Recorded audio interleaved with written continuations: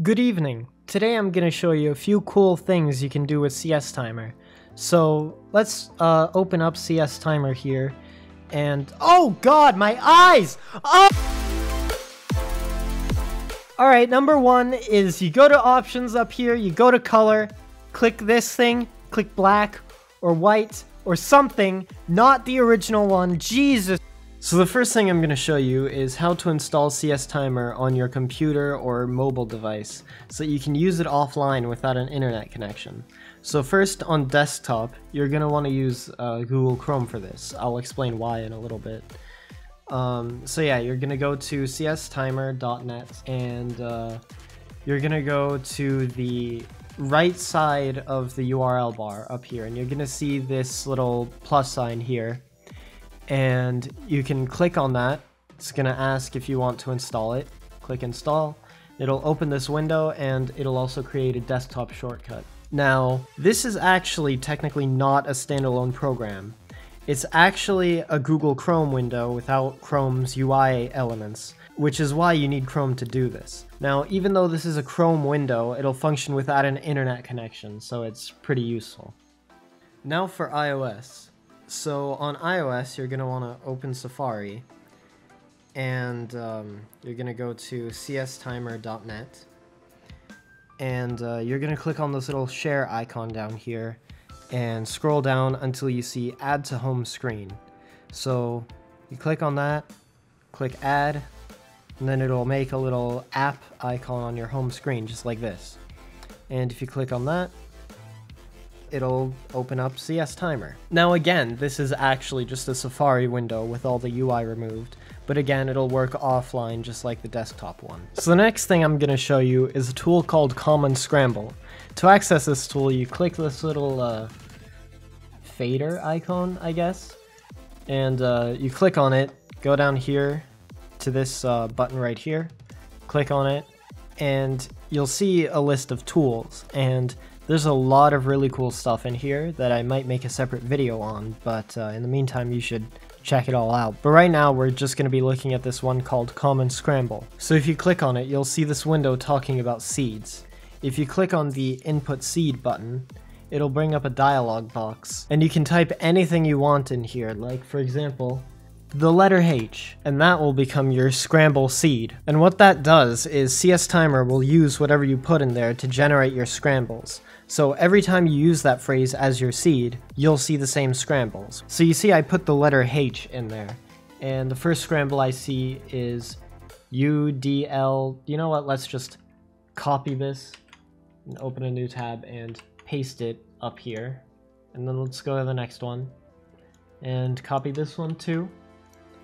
And then paste it again to sort of remember what they are. And then let's input a new seed, like, I don't know, G. Yes. And then you'll see we get different scrambles. But then if we go back to H, we will see that the first scramble we see is UDLF prime, UDLF prime. Next scramble is U2FD2B, U2FD2B. So yeah, this is really useful if you want to cube with a friend and you want to get the same scrambles and see how you do. Kind of like a cubing comp or something. So for the next few things I'm going to show, I'm going to actually need some times in here. So let's just type some in. So in order to get into the typing mode in csTimer, you go up to the little cog up here.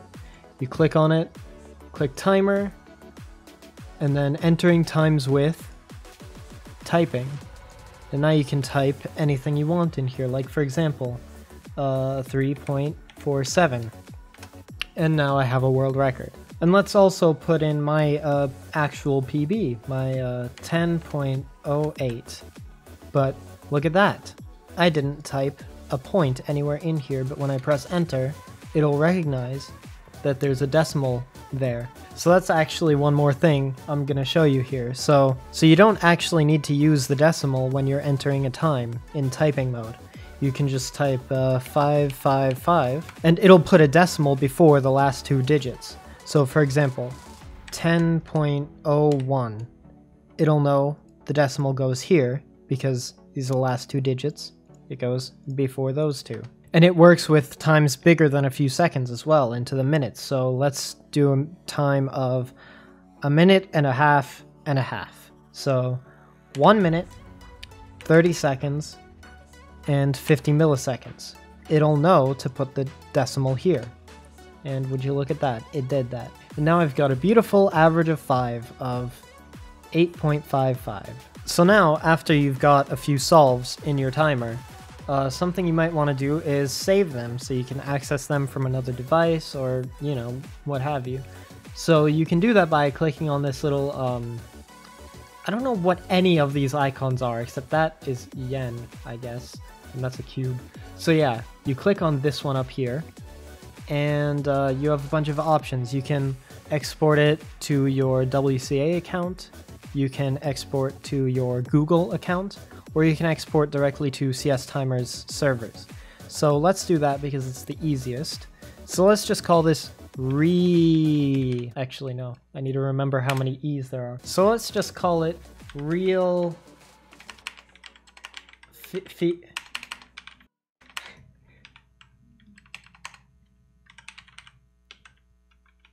Felix Zemdegs.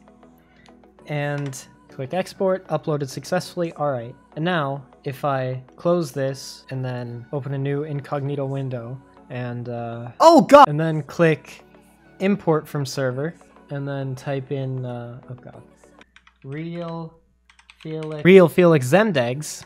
It'll ask if you want to import the thing, and there you go, there are the times I entered. Now let's say I've had a really bad session, like really bad. Like I don't know, I accidentally left the timer running a whole bunch of times, and I've got some really good solves, but some really bad ones too. And I just want to get rid of all of them, you know?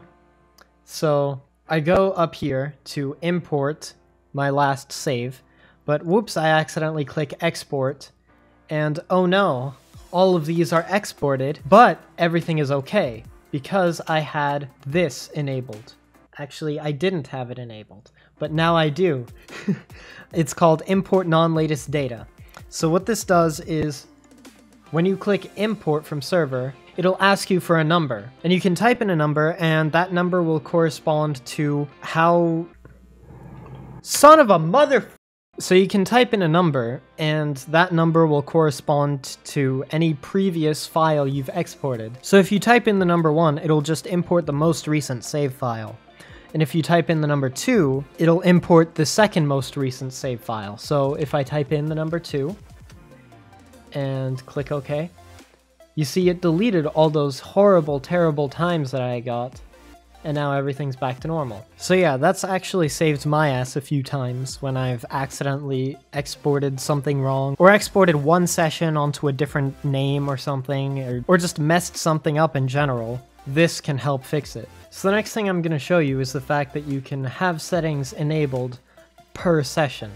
So there are these checkboxes next to most of the settings in the settings menu. And if you check one of these, it'll make it so that that setting changes based on what session you're on. So for example, if I change the timer back to the timer mode and then go to display timer size and make this ridiculously big, and as you can see, I had the checkbox next to it checked. If I go to a different session, would you look at that? It's not an eyesore anymore. And that goes well with the next thing I'm going to show you, which is something that will help you practice and get better at cubing, actually. So this is actually useful.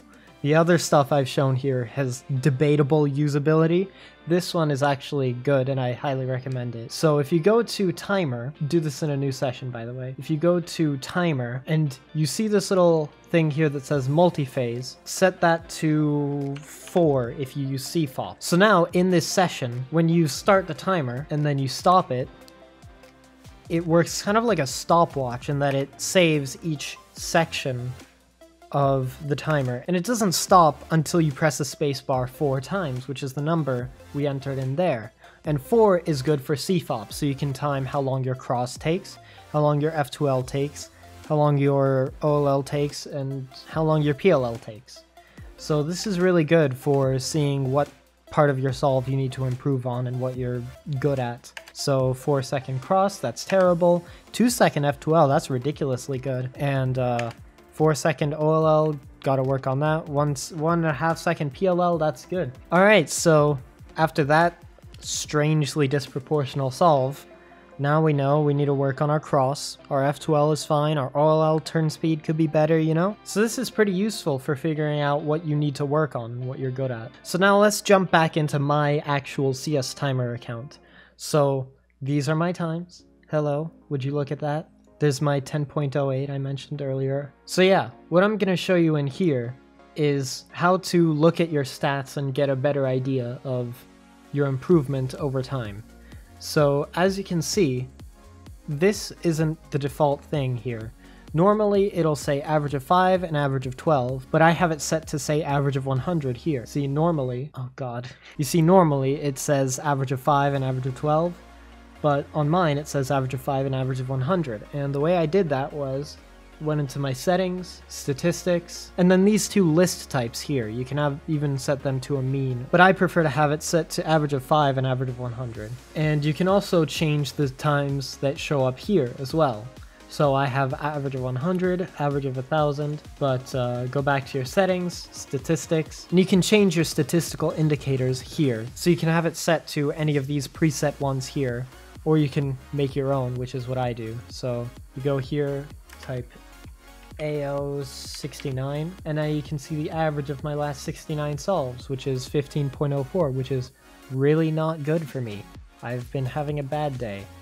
And my favorite way to view my stats in csTimer is the tool time trend here, and it'll give you a nice graph of your improvement over time. Now the gray line corresponds to individual solves, and the red line and the blue line correspond to whatever you have set here. So mine is average of 5 and average of 100. So you can see my gradual improvement over time. I had a really big improvement spike over here. Maybe I got a new cube or something. I don't know. But you can see interesting things like that, and you can look back and see, oh, I had a really bad time there. Yeah, so you can look at your improvement over time. See, when I first started this session, I was averaging around 40-45 seconds, and now I've gone all the way down to sub 15.